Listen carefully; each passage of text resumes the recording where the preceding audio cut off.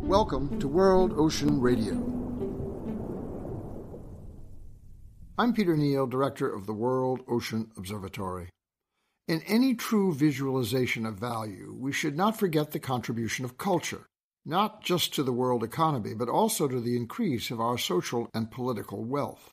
So often we find these in conflict: the destruction of cultural sites, eradication of cultural histories, even degradation of religious practices and beliefs.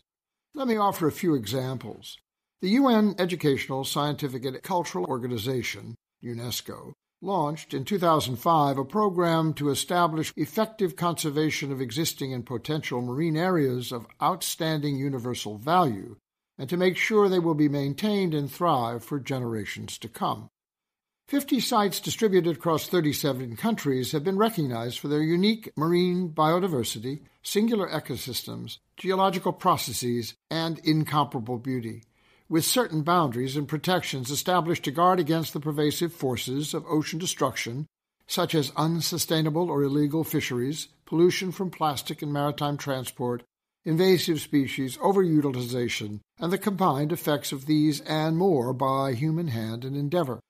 The sites represent a selection of the most important and significant natural habitats for in situ conservation of oceanic biological diversity, including species known, threatened, and undiscovered.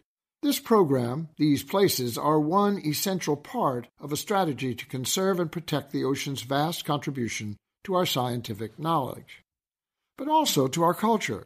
Beyond diversity, these places and so many others that encompass our ocean world contribute to the existence and survivability of coastal communities, whether small island nations or big city waterfronts.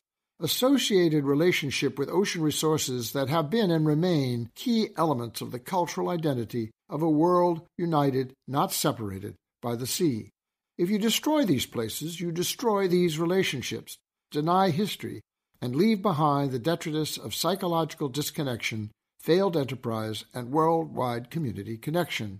If, as we often assert here, the sea connects all things, then its corruption leaves only disruption, disappointment, and disillusion behind. The connections lost take many forms: of maritime skills and work habits, generational continuity, language and ritual, social contact and community organization, geographical and demographic organization, and human identity and psychological meaning. Who am I?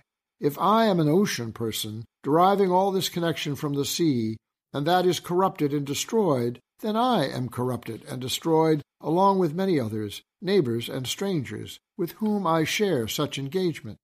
What is at stake, and what UNESCO in its way attempts to protect and conserve, is the spirit of place, of the ocean as a vibrant source of work, sustenance, and survival as a person, a community, or even a nation-state.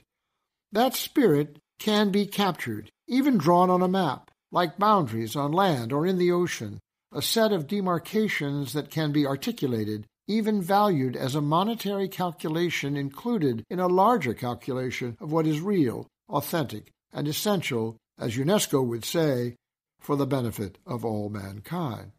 I've had a determination through my life to visit all the heritage sites of this world, a privileged aspiration that I have made good on at a level of success that has surprised and gratified me enormously, across Europe, the Middle East, and Asia, to witness and understand the great monuments of our civilization. This morning I counted the marine heritage sites on the UNESCO map and realized I'd visited 7 of the 50. I sat thinking them over, remembering each place and the circumstances of each visit.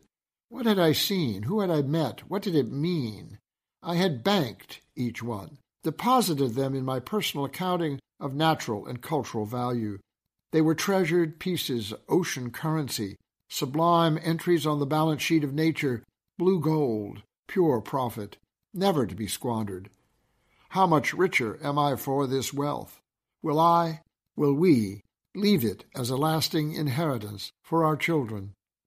We will discuss these issues and more in future editions of World Ocean Radio. This summer, we are revisiting some of our favorite World Ocean Radio episodes that highlight optimism in ocean news, science, and advocacy. World Ocean Radio is distributed by the Public Radio Exchange and the Pacifica Network. for use by college and community radio stations worldwide. Find us wherever you listen to podcasts and at worldoceanobservatory.org.